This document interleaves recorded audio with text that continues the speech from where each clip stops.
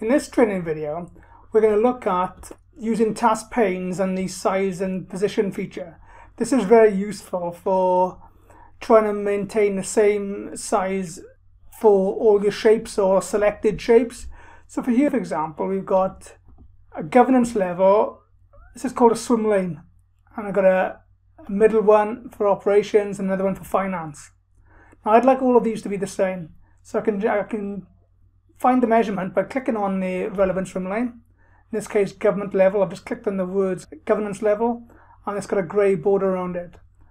Now I can go to the View tab, and go to the task panes in the Show section of the ribbon, and I can choose the option called Size and Position.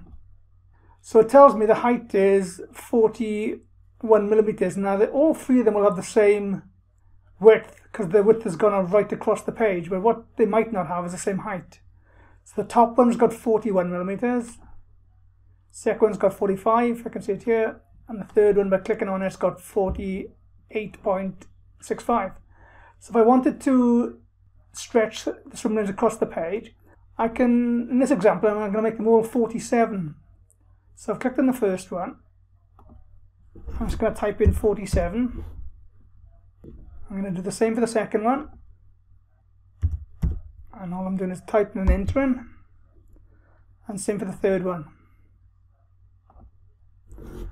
Now if I wanted to check the height on all three of them now, first one is 47 millimeters, second one is 47 millimeters, and third one is also 47 millimeters. So if you wanted to maintain something like this, whereby each of the sizes is the same, you can then use this kind of approach.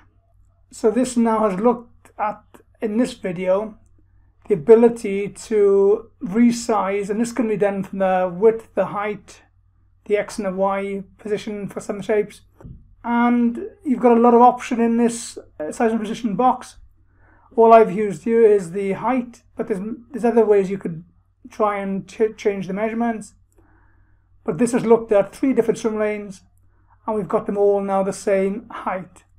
Now this completes the training video in this example on using task panes and the size and position option.